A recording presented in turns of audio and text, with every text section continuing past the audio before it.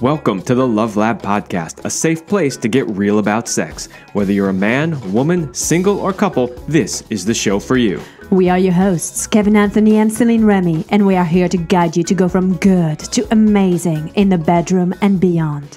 All right, welcome back to the Love Lab Podcast. This is episode 129, and it's titled, How to Have Hot Monogamy Forever. Okay, so, this is interesting. This episode comes from feedback that we get from listeners. And the feedback kind of goes like this. You guys are always talking about going to sex parties and threesomes and open relating and all this kind of sort of crazy sex stuff. And apparently, shockingly enough, not everybody can relate to that. I know that's weird, right? I mean, so, people have requested that, hey, we're never going to go to sex parties. That's not something that we have in our relationship agreements. It's not something that we would necessarily do. We're not going to have threesomes or any of that kind of stuff. But we are interested in how do we have the kind of sex that you talk about all the time, but with just the two of us, even though we've been married for 5, 10, 20, 30 years, whatever. And so that's really what this episode is about. So, married or not married doesn't really matter. The point is that you're in a committed relationship and that you are indeed interested in figuring out how to keep that relationship hot and sexy forever, basically. Absolutely. So in our relationship, we've been together 5 years, we've been married 2 years, and we are monogamous, and we still have great hot sex. As a matter of fact, we had great sex last night. And so we figured that we were going to share with you what we do, what works for us, what we've learned over the years. And we do have a different perspective coming from different backgrounds of having had open relationships versus being monogamous. And I think that that's a great skill or knowledge that we have had this in the past. But I really wanted to acknowledge that in this current time, that our relationship is more traditional, more monogamous, and at the same time, we've created rules for us that work for ourselves. There's not just one definition that fits all, but today we are focusing on hot monogamy because being monogamous is awesome.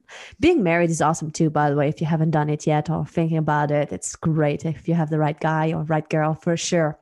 So we'll answer the questions of whether or not it's possible to be in a committed relationship with one person, and if you can keep the sex to be fantastic this whole time. But before that, let's give a big shout out to our sponsors, Power and Mastery. So if you want to join the secret club of men who are great in bed, then check out Power and Mastery at powerandmastery.com. It is the most complete sexual mastery training for men, whether you want to have harder erections, last longer, increase your sexual skills, or anything related to becoming and bringing your A game to the bedroom, then go to powerandmastery.com. All right, so let's dive in. And, well, basically it's going to be a short show because the answer is yes. The answer to, is it possible to be in a committed sexual relationship with one person for years and decades and still have hot sex? Is that the short answer is yes? Yeah, the short answer is yes. But that short answer requires a lot of explanation. So let's start with the first thing is... Yeah, and before we start with that first thing, I just want to say that we kind of have two lists here. So one is kind of like a higher level view, some really larger points that needs to be understood beforehand. And then later on, we'll get into more specific examples of what we're talking about. So give you some tips. So make sure you listen into the end. So let's start with your expectations. You got to adjust your expectations. That's a big word, expectations. Don't expect things to be like they were the first year you were dating. I mean, they could be, but for most people, they are not. Yeah. So, I had to start with this one because if we're telling people, hey, look, you can have sustained hot sexy relationships over long periods of time? Absolutely, you can. But we do need to make it clear to people that, that chemical attraction you felt when you first got together with somebody, where fireworks were going off and he penetrates you and you both want to come immediately and like it's just fireworks going off everywhere. A lot of that is actually brain chemicals that, well, let's just face it, aren't going to necessarily be there a year, 2 years, 5 years, 10 years down the road, right? So I just want to be really clear with people that we're not trying to take you back to the first 6 months you were dating or even the first year when you were dating. But don't be dismayed by that, because actually where we are going to take you is even better than that, right? So that's the whole thing about adjusting your expectations. Don't expect to go back to the first, year or less of your relationship where the fireworks were going off, left and right. Having said that, though, you can get to a level that is actually way better than that. So, ooh, I can't wait to talk about that. Speaking of talking and speaking, talking with each other about how you would like things to be and being honest and creating a space where it is possible to talk about anything is the foundation to keep sex amazing. What we mean by that is that you are willing to be fully seen in all of your kinkiness and amazingness and in your mess too, and all of the different things. And you're willing to speak things out. Secrecy does not lead to great sex. While for some, it is a turn on, especially having an affair is one of the things that is exciting. It's not going to bring a couple close together because you are going to be closed down to one another. So being able to have a foundation where you can acknowledge when things are awesome, when things are not as awesome, and then you can brainstorm things together will help to keep things going. Yeah. And so here's the thing is in that beginning stage that we're talking about, that, fireworks are going off and all the brain chemicals, you don't really have to do much, right? Because the brain chemicals are just handling it for you, right? You're kind of like on autopilot. It's all good. You're just, it's great no matter what happens for the most part. And you're in la la land. Great. The problem is, though, is that when that wears off, people then don't communicate what they really need in order to keep that level of sexiness and turn on going. And that's why number 2 was so important and so high up on the list, so to speak, which is that, okay, you've adjusted your expectations, right? But now that those brain chemicals are wearing off, it's time for you to speak up. You need to speak up and say, hey, you know what would really turn me on? You know what I would really like? You know what's really fun for me? And you both have to do that. But the only way that that's really successful is if you create that environment where you can say whatever you want, right? Because if you're the woman and you're like, you know what would really turn me on is if you just like flipped me over, shoved my head into the pillow and fucked me in the ass, right? Like, and if the other person is like a deer in headlights going, what? That's gross. I don't, what do I do? Right? Like, you need to have that environment where you can have those types of conversations and you can be really honest about what it is you want and what it is you need in order to keep this going. Yeah, and you're talking about needs here too, Kevin, which is our third step really in managing and keeping things hot for a really long time. Is you need to understand that underneath your feelings, your emotions, there's always needs. Needs are universal, which means everybody has them. There's basic needs like sustenance and safety and shelter, food. I mean, all of these different things that pretty much are essential. And then there's other needs that some people want more of or less of, right? And so once you understand that when something comes up, that it means that a need is not met, then you need to be able to acknowledge the need and then ask for like make a request. It's not a demand, it's a request where you can speak up and talk about your needs and maybe ask for some support around it. And so find ways that you can both get your needs met that work for both of you.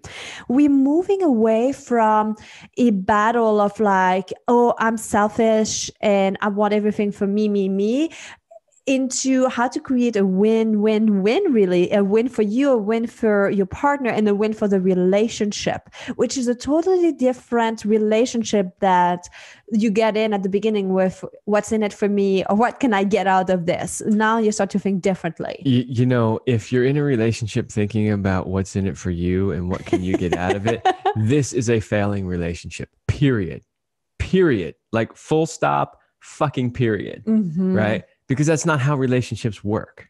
And that doesn't mean that you have to be totally selfless and give of yourself to no end, right? It's not what it means at all. But you have to realize that every relationship that you're in is a mix of the needs of both of you. And that's what it means to be in a relationship. Because if you only want to think about yourself, don't get into a relationship. Just be single. Do solo poly. Do something like that where you don't have to give a shit about anybody but yourself. But once you're in a relationship, you need to be thinking about the needs of both people. And that's why number 3, again, is so high on the list, because you may and likely will have different needs, right? I mean, how often is it that 2 people have the exact same needs all the time? You'll have some of the same needs and you'll have some of your own needs and they'll have some of their own needs. And so the idea then is, how can you creatively make sure that both people and their unique needs are met in a way, and this is the key, in a way that works for everybody? And you said that, and I just wanted to reiterate that because it's really important. Like, there are tons of ways I could get my needs met. It doesn't mean you're going to like them all, you know? Gee, I want more blowjobs. A way to get that need met is to go find other women to suck my dick. But you're not going to like that, right? So that's not a win-win. That doesn't work, right? So you got to find a way to make it a win-win. And I think at some point we might do a whole episode on some of the communication basis that we're talking about here. If you're like wondering, well, how do I get to know about these needs? But you know what's fascinating too, when you take it away from just the emotional charge and get very clear on the need, which could be like, I'm really tired and I need some rest and some good food. And then the other one might be like, well, actually, I'm really full of energy and I need to move because I just want to be in touch with my body. Then it's really interesting to notice like, oh, well, why don't you go and walk to a restaurant, pick up some food while I rest, and then you feed me, like, and then everybody gets their needs met, rather than bickering about like, oh, you don't want to rest on the couch with me or things like that, you know? So once you understand the need, it's so much easier to talk like very grown up, mature, evolved adults. And when you have this type of communication, it's sexy. It plain is. Yeah. And I want to say 2 things. First of all, to the audience, I get lots of blowjobs. So just so you know, I said, I don't get enough blowjobs. I actually do. Got a great one last night too. Thank you, Kevin, for putting it straight. The other thing that I want to say is there are tons of creative ways to come up with those solutions.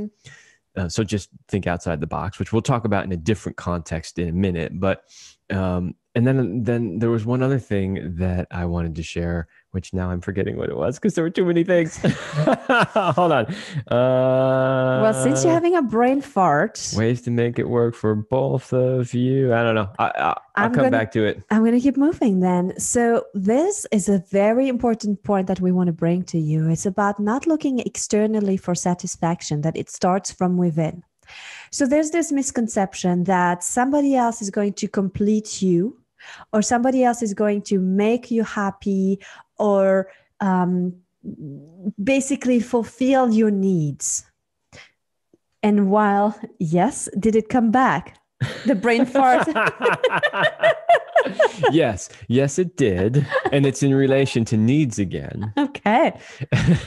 And what I wanted to share with people was just that the needs can sometimes be difficult to get to. They can appear as a bunch of things on the surface, but the real need is actually somewhere way below that. So you might have to work at it a little bit to find out what the actual underlying need is, which brings us back into needs that you were just sharing.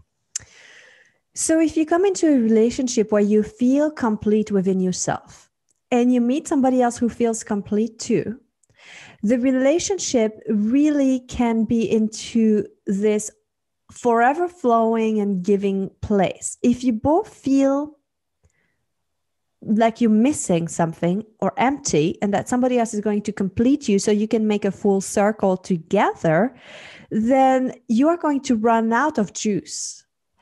So it's very important to do the work first, to feel comfortable with yourself, to be comfortable being alone. Being alone is not the same as being lonely, by the way.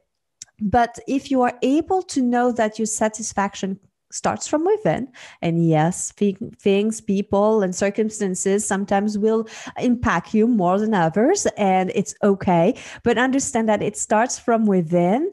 The relationship that you are in is going to be so different. So in the concept of monogamy and keeping things hot, it again brings it back to you understanding that nobody can give you an orgasm. Nobody can make you happy or satisfied, that you have to speak up for yourself. All of the points we just shared. And sometimes your partner can support you in reaching these places. And honestly, that's the beauty of the committed relationship where you both dedicated to each other's highest good. Because when I can do something for you, and I know that in this contribution, I've made your life better. I've enhanced your life and your happiness. It makes it worthwhile for me. Yeah. So truth bomb here. Here it comes. Here's the truth bomb. If you cannot be satisfied with yourself, then nobody else is ever going to be able to satisfy you. And you see this so often in relationships where somebody keeps expecting the other person to constantly satisfy them. And no matter what the other person does, they always feel inadequate because they can't actually satisfy them. That's because the satisfaction comes from within. So good. Let's talk about fun here, because most people have it backward. They're always saying, I'm working on my relationship. We're going to make this work. And I always say, you work on your business. You work on your taxes or whatever, those things that are not fun, right? But your relationship should be a place of fun. And that doesn't mean you don't give it attention and energy, but you don't put the attitude of work, of getting it done. The only thing getting done is each other. Yeah. Well, and what I would like to stress here too is that there are things that you could do to make your relationship awesome that do maybe seem like work. Like, for instance, maybe you're having communication difficulties and asking for what you want, and the two of you decide to take a workshop on nonviolent communication, compassionate communication, or some other form of communication or something like that. That could be considered work. You're going into a learning environment. You're being challenged with new things and practices that you haven't done before. That's great. And there's absolutely a place for that sort of stuff, without a doubt. However, one of the things that we do see couples get stuck in is it's always work. It's always work. It's always workshop after pushing this boundary, after pushing that boundary. I have seen, more so in poly relationships, but I have seen so many triads or open relationships or whatever, people sitting there in misery, literal fucking misery, and telling themselves that this is something they have to do to push past this limit or this boundary that they have. Now, maybe that's true. But the reality is that it doesn't have to be all work and constantly pushing your boundaries. If it is, eventually you're going to get tired of it and you're not going to want to do it anymore. Right? It's like anything else. You want to learn to play guitar, like you see over here in the corner, right? If everything you did on the guitar was nothing but work, you'd say, screw this thing, man. I'm not doing this anymore, right? But what makes the work worth it is when you finally play that first song and you're like, that music is coming out of me, right? It's the same thing in your relationship. You've got to do things that make it fun. Mm-hmm. And then you're going to think outside the box too. And you're going to be willing to entertain ideas that you may not have been open to in the past, and just be, what is the term, trailblazer? Trailblazer, right? Yeah, Where yeah. it doesn't matter what your parents did. I mean, learn from people what they've done, especially if they're still together, because there's value into that. But be true to yourself and your relationship. And what does your relationship want, needs, and create your own rules. Like, we've made our own tradition together. See, this was really fun. We're like, what's our new family tradition? What do we want to do? And this kind of things keeps things fresh and exciting and unique. And again, that thinking outside the box. And we've spoken about this a lot in many shows, so it's probably not going to be very new to hear it, but I'm going to share that again. Activating your creativity activates your sexual energy. There's a connection to how excited you feel about life, the juices that are flowing, this energy. Sexual energy and creativity are the same. They come from the same place. And so when you are willing to be creative and be adventurous, it will serve you in the bedroom too. So you don't always have to learn new sex positions or do things that are specifically related to the bedroom. Just the sheer fact of learning a new skill or doing something different will bring that excitement energy back. Absolutely. And so there's something I really wanted to share about this one, as far as, sort of thinking outside the box.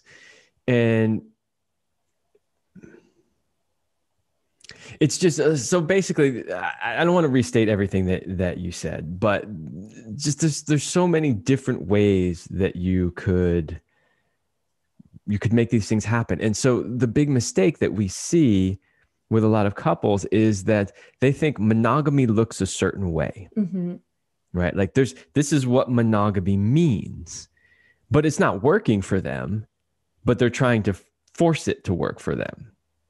And so what I would say, and what I kind of wanted to impart by having this on the list, was just monogamy can look a lot of different ways. And that's where you got to think outside the box. That's where you got to be creative. You don't have to stick to the framework that you were given by your parents, your grandparents, your religious beliefs, or whatever.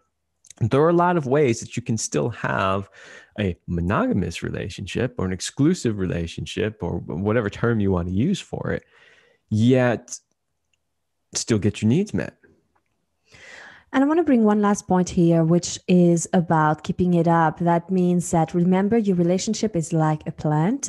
Once you've agreed, you've chosen this relationship, you are going to have to give it some energy and sometimes give it some good watering and extra feeding at times.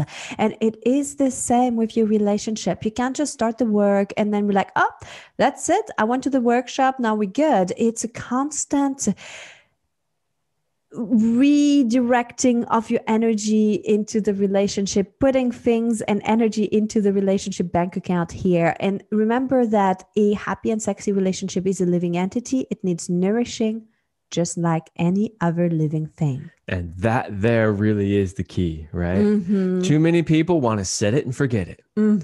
All right, we took the workshop, we did the thing, well, blah, blah, blah, and it just runs on autopilot from here on out. That's not how it works. Nope. And if you think that's the way it works, you are going to be in for one hell of a bumpy ride, because it doesn't work that way. You have to nourish it just like anything else that's living. So I wanted it to be a little bit personal, because I think it was last week or so, we were making love, and then you looked up and you were just like, man, I just love being married in a relationship. And one of the things that you were realizing was that, in a sense, we were being kinkier than we were 5 years ago. And that there's something about how anything goes. I don't know if you quite remember how you said it, but it was like how you felt so comfortable to ask for anything you wanted and how sexy and good it felt. So I'm curious about your version of the story to share this with our audience. Yeah, I don't specifically remember exactly what I said, but I do understand the thought or feeling that I was trying to convey when I said it, which was that, when you're somewhat new and early on in a relationship, you're still like on your best behavior, so to speak, you know, and you're still like, you want to present a certain image of yourself, and you don't know everything about the other person yet. So you're like, I don't want to push the boundaries too far because I don't know if she or he's going to like that. Or what if she thinks I'm weird or crazy or I any of that remember stuff. what brought it up, Kevin. It was the day where you wanted your balls stretched. The day you couldn't get enough of that. You're right. Yeah. So, well, it's not so much that I wanted it, but what was happening is you were like pulling on them pretty aggressively while you were riding me, actually. Yes, she was in reverse cowgirl. That's how that works. Well, you asked for it. It's not that I just went for your balls. You were saying you wanted them to be pulled, and you're like, I just can't seem to get enough. Well, yeah, I think what happened was you started touching them because you do that usually in reverse cowgirl. And then I was like, oh, that feels really good. So please keep doing it, right? and so you were pulling on them somewhat aggressively. And I was, in that moment, I was somewhat surprised that I was liking it as much as I was. And you were asking for more. So then I was like, oh, yeah, keep doing it. and that's the thing. And that's kind of what came up afterwards, after sex was over, when we were talking about it. Like maybe in the beginning of our relationship, I might not have said, keep pulling on those things. And I don't know, maybe I wouldn't have, but the point is that, you know, when you've been together for enough time and you know each other really well, you don't mind. Like, I had no problem saying, yeah, go for it, you know, like pull on my balls. Yeah, because there was no like, oh, she's going to think I'm weird if I ask her to do that or anything like that. And so the point that we're trying to make here for you, the audience, is that one of the beautiful things about being in a long-term committed relationship is that you can get to that place where you can actually feel way more free to ask for stuff, no matter how crazy it is, than maybe you were in the beginning. Yes. So we're going to do a quick break for our sponsors, and then we'll share with you a fascinating study of last year and some specific tips to keep it hot. So if you know those times when you're so into what you're doing that you can't think about anything else, the days when you've closed that big deal, won that game, made love for hours, and checked everything off your list, and it was effortless and it just flowed. I love that. How would you like to feel like that every day? I vote yes. Psychologists call that feeling of being in the zone flow state, the optimal level of consciousness where you can perform at your best. Alpha Brain helps you achieve flow state and supports other aspects of cognitive function for better memory, focus, and mental processing. Alpha Brain can help you remember names and places, focus on complex tasks, think more clearly under stress, react more quickly, and it protects your brain and mental clarity. So if you are interested and want to get more in the flow more often and unlock the potential of your brain, then check out Alpha Brain. Alpha Brain is at onnit.com. It's ONNIT.com. And we've got a special coupon for you where you can save up to 10% off by using Love Lab at the checkout. So again, go to onnit.com and use our coupon code LOVELAB for 10% off at the checkout.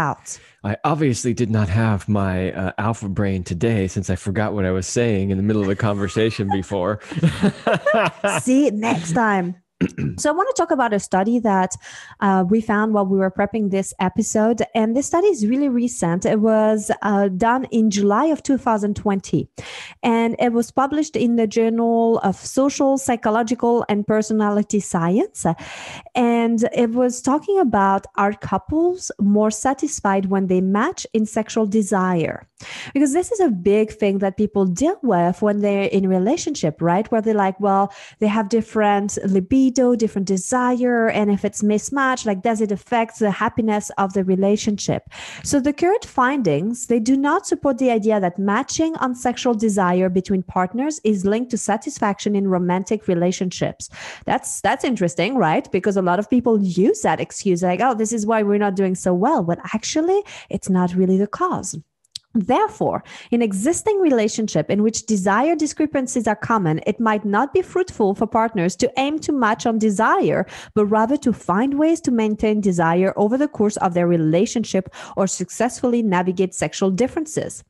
So really, this suggests that rather than trying to align partners' levels of sexual desire to be more similar, couples can build a more satisfying sexual relationship by focusing on strategies to manage these differences. For example, communicating effectively when sexual desire is low, or finding ways to boost or reignite youth sexual desire in the relationship. Oh, so what you're telling us is that this study validates everything that we just told the audience. Yes, and that's why we put it in there to just prove that science, to prove our point with science, basically. But you know what I love about this kind of stuff is we created that list before we even found this study. That is true. That's true. We like, when we can, we like to do research and bring you some other perspective or science again, because it's not just about what we think. We do have our love lab. We do always experiment for ourselves, but it's nice when we get some external, I don't know if I would say the term validation, but other people who have similar experience. And when there are studies like this that show that what we experience happens for a lot of other people, it feels even better to share these tips with you because we know we're right spot on, you know? Well, you know, I mean, granted, because this is the work that we do and we've been doing it for a long time, we have a lot of experience. And so that does count for something.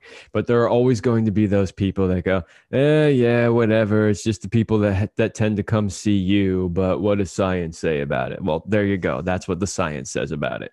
So we want to share with you 9 tips, ideas to keep it hot. So get ready, pull out maybe a notebook or maybe listen to this part of the show twice because we're going to give you some really good tips. All right. Number 1, have a dedicated date night. We keep saying this over and over again, but this really is one of the keys. It is way too easy to let it slide if you don't make it a regular occurrence. Remember our 2 rules?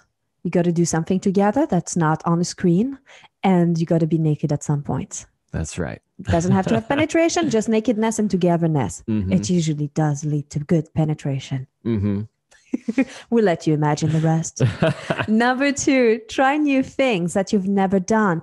Remember, we talked about the creativity aspect, but here it could be things like change positions, you know, or pull on his balls or rotate, or do reverse cowgirls, you know, change the time. If you're always having sex in the morning, have sex at night or middle of the afternoon, change places, maybe add some toys sometimes or lingerie, something different. Just for the sake of it. Just to keep it interesting. I mean, if you we go for a walk every morning and we don't take the exact same route every morning because that would get fucking boring, right? Yes. Sometimes we go a different way. Sometimes we go left at the gate. Sometimes we go right at the gate. You know, it's just like you mix it up. You do different things to keep it interesting and fun.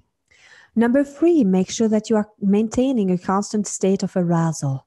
If you've been listening to the Love Lab, you've heard that term more than once. Oh, you sure have. You know, we don't actually have time in this episode to go into what we really mean by it, but we have talked about it so many times before. Go find another episode where we really go into the depth of it. But I will just simply say that, you know, it's so helpful because you want to keep things sexy, but trying to go from 0 sexy to 100% sexy is so hard. So the constant state of arousal means you're going maybe from like 20, 30, 40, 50% sexy to 100. It's a much shorter distance to travel and much easier to do. And remember, your relationship is a living entity. And that's really what we mean with that constant state of arousal, that you putting attention and energy into the sexy part of the relationship. Mm-hmm. All right. The next one is probably going to be a little bit controversial for some of you, but I had to put it on the list because it is a reality of life. It's do your best to keep your bodies healthy and in good shape. Okay. So we do hear from time to time, like, well, you know, we've been together a long time. We've all put on some weight, or, you know, we're not really all that attractive anymore. Sometimes it's hard to get motivated to want sex.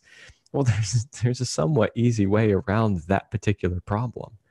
Don't let yourself go to shit. All right. I mean, I get it. It's not that easy. It takes work. You love to eat what you love to eat. Maybe you're busy, whatever. You don't have a lot of time to go to the gym, but there's always stuff that you can do. The healthier you keep your body, the more attractive you are going to be. There is a reason why men are attracted to young women. And it's not It's not what most people think. It's not because, oh, they're going to be better and better. Oh, they're going to want more sex. Or, oh, most of that's not even true.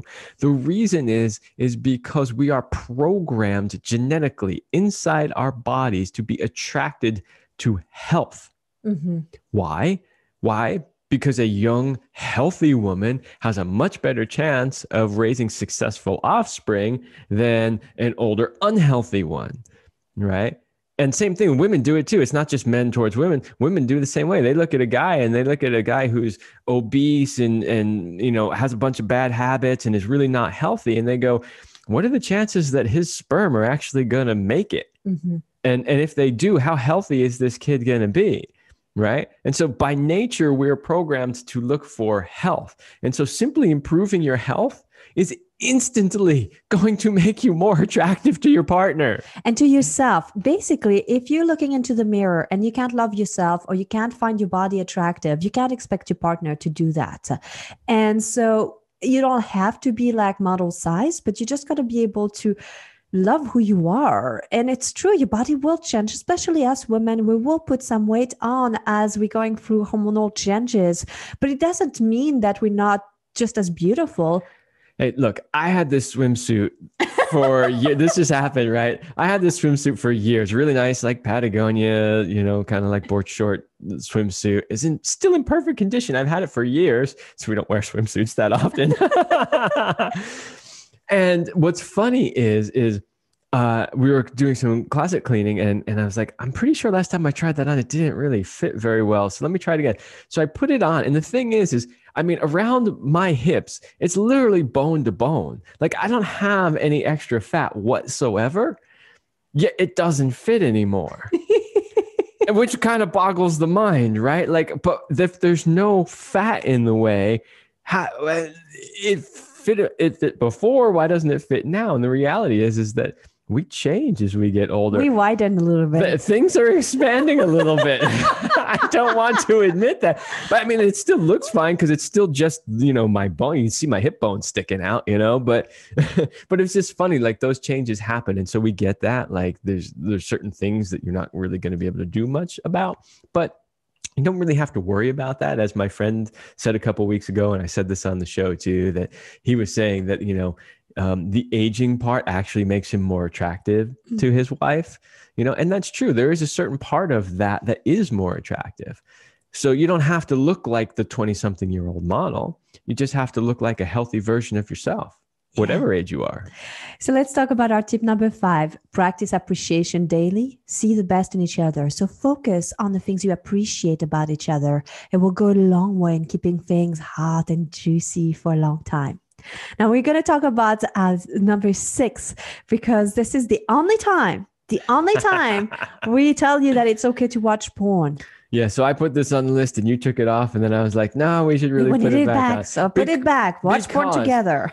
We always say we're not against porn and there are some legitimate uses for porn. Mm-hmm. And this is the one time where this is a legitimate use for porn. And let's get clear. You're not going to turn on porn and try to have sex while watching porn. That's not what we mean. What we mean is you're going to sit down. You can grab some popcorns if you want and find something to watch and look at it together and kind of feel like hot. Maybe you can talk about how it was. Maybe you have to pause it so then you can do each other. That's very important. Don't just watch porn and have sex. Well, yeah, just have it running in the background, blah, blah, blah. But the idea really is to use it as an aid to help jumpstart your arousal. Mm-hmm. And then you take it from there. That's the idea behind it.